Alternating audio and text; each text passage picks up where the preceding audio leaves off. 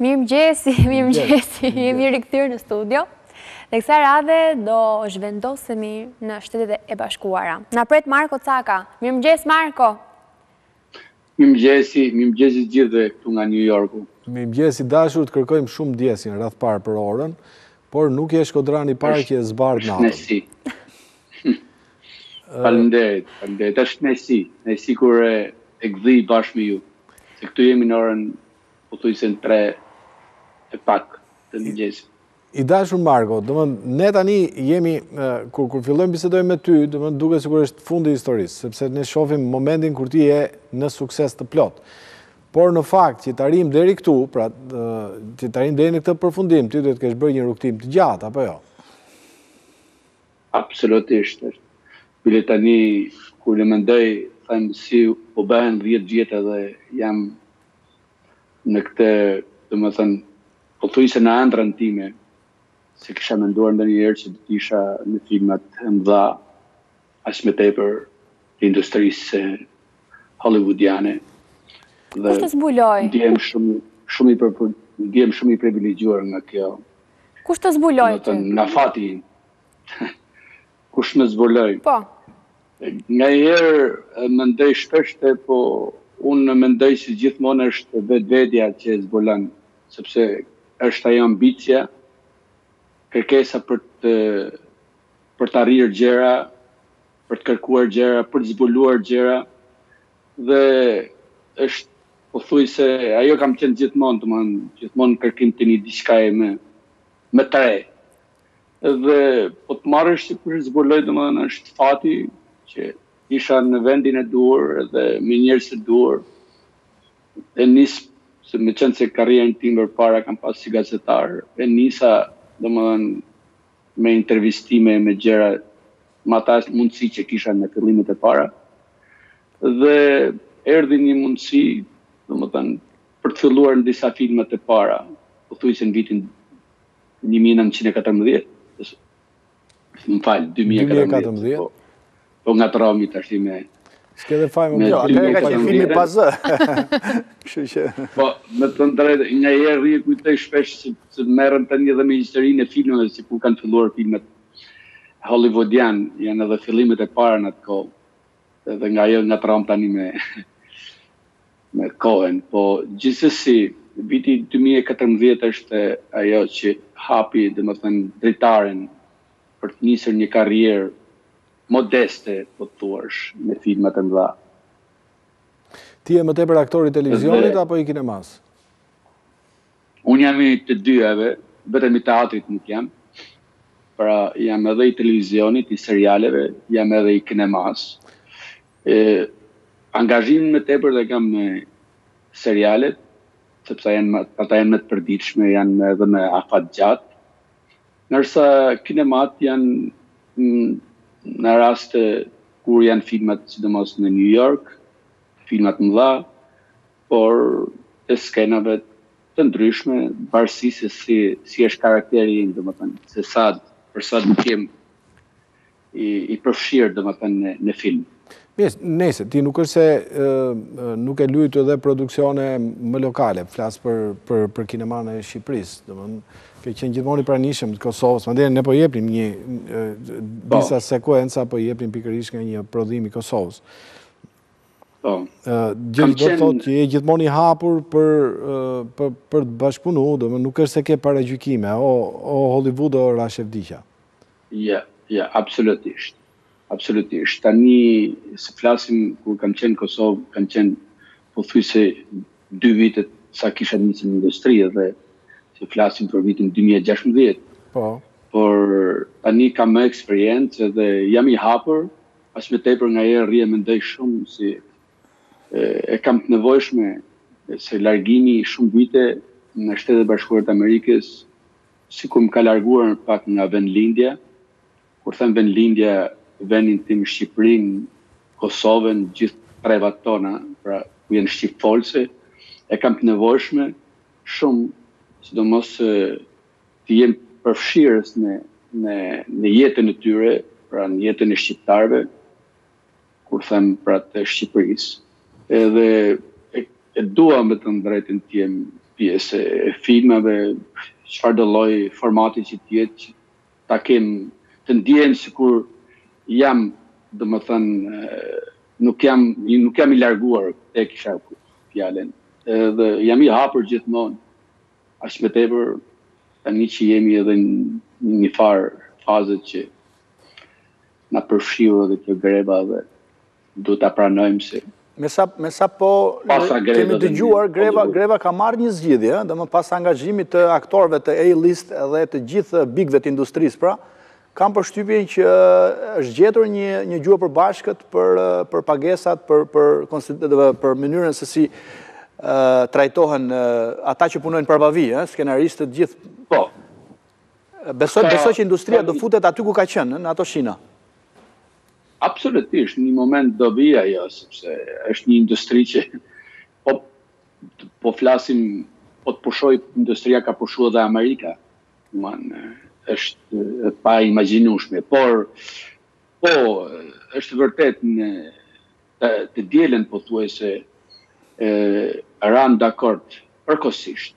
Jo, ranë dakord skenaristët me industrinë hollywoodiane, me AMTP, ajo që është alianca e studiove më të mëdha, ranë dakord me ato zgjidhje që kishin me kërkesat e tyre, përkohësisht, por jo me aktorët.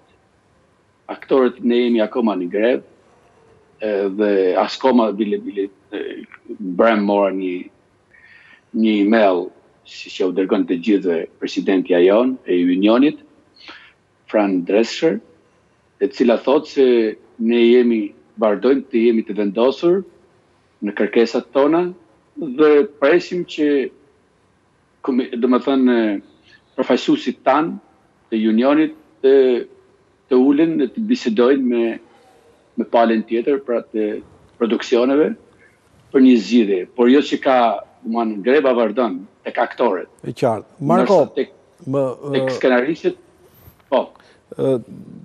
Ta thash që në fillim, do më thënë që ne shkojmë tek stacioni I fundit, por ti je formuar në Greqi, apo jo? Do më ti ke qenë në Greqi për para se të shkojnë në Shtetet e Bashkuara. Si gazetar. Ma trego pak historinë tënde, do më si ka funksionu, sepse ke lind në Shkodër, je shkodran apo lezhian?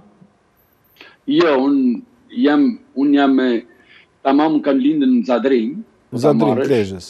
Zadrima e Shkodrës, në një fshat që... Dhe drimi, thonë Amerikë, dhe drim, Zadrim. Unë kam lindur tamam aty ku Shqipëri si prodhon gjithë dritën energjinë elektrike në Valdez.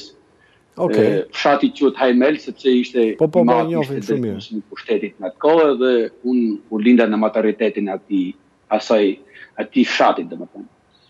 Edhe pastaj jeta ime, domethënë adoleshente, mund ta thosh, nis që aty, sepse për arsye të imat, të punës së tij, dhe shkollimit I kam nisur pastaj të mesme, ato I kam nisur në Shkodër, që vjen pastaj edhe fundi, domethënë I sistemit të kaluar që unë transferohem domethënë në Greqi. Pra, unë lidhem pothuajse me atë periudhën kur 91 unë largohem për në shtetin fqin. Sigurisht si gjithë shqiptarët e tjerë, një largim I vështirë, me gjithë ato stërmundime, mos them kam bërë 2 ditë rrugë për të ecur, s'kisha privilegjet atë saj kohët për të patur një vizë ose diçka. Por mund të thuash isha me fat. Për arsye sepse unë u strehova isha në një zonë e Atikës, domethënë ishte shumë historike ajo, ishte betejat e Thivës, nëse ke parasysh betejat hershme të luftrave të kohës së Spartëve. Edhe unë u vendosa se ishte një zonë avranitse, e kisha shumë të lehtë për arsye të komunikimit, sepse flisnin gjuhën amtare. Atika dihet që ka plot me arvanita. Gjuhë shqipe. Atika dihet që është vendi i arvanitas vetëm. Po, Atika. Mos gabojnë në shtafër Athinës, Atika, apo jo? Athinës, po, është rreth 50 kilometra, nuk është shumë larg. Dhe ke arrit shkollohesh pavarësisht se ishe në kushtet vështira, ke arritur pastaj ta ndjekësh më vonë studimet? Po, Enkel, arrita të shkollohem, duhet ta them këtë sepse është shumë domethënëse. Fal një nene, domethënë prindërit e mi që unë u biresova faktikisht. U biresova në atë fshat, domethënë të Thirrës, quhet Plates. U biresova një familje të cilët nuk kishin fëmijë dhe birsimi ishte në formën më tepër, po ta marrësh për ata ishte shumë jetike shpirtërore, po në situatat që ishim në Shqipëri, në të gjë ishte më tepër simbolike për qenë më afër një familje që ti ndjen atë afërmitetin, ndjen gjithçka. Unë faktikisht ndjeva në gjitha aspektet dhe jam shumë mirënjohës të rjetën asaj familje, po thuajse ishte nëna ishte tamam tipike greke, ndërsa babai ishte arbanitas. Edhe du ta cilësoj këtë Enkel se ata arbanitësit që ishin aty ishin s'duhet ashtu, po ishin më të këqij se sa nëna ishte tipike greke, ishte një që jepte jetën për mua dhe për shqiptarët, e kishte shumë dashuri shqiptarët.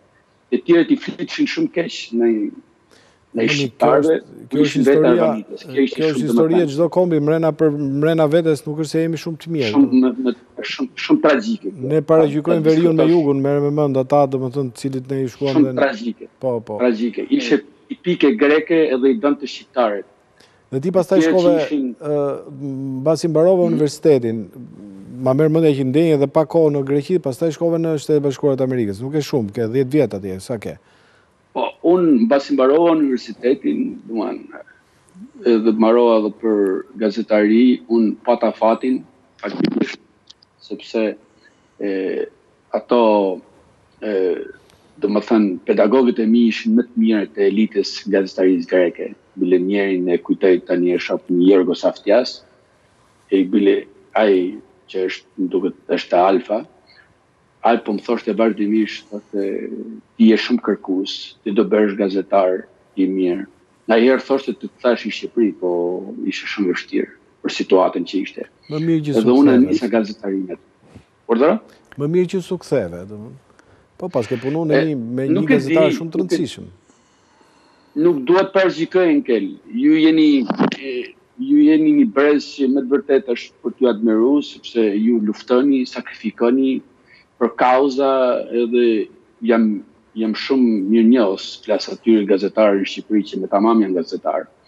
Nëse unë në Greqi kishin një fat për arsye sepse mbuloja Shqipërinë si korrespondent, po kisha privilegjet, sepse ishte më i avancuar si shtet, afër Bashkimit Evropian, përfshija me politiken, përfshisha me sportin.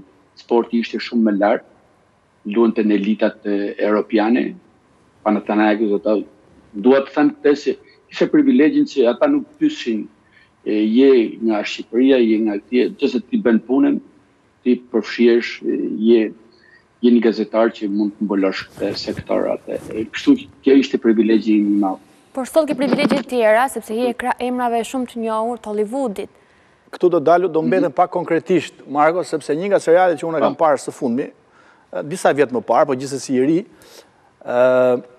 Godfather of Harlem, dhe ti ke pas, besoj ke interpretuar, dhe ke pas pjesën tënde? Po. Unë do të përmend disa aktor që janë nga më të mëdhenjt.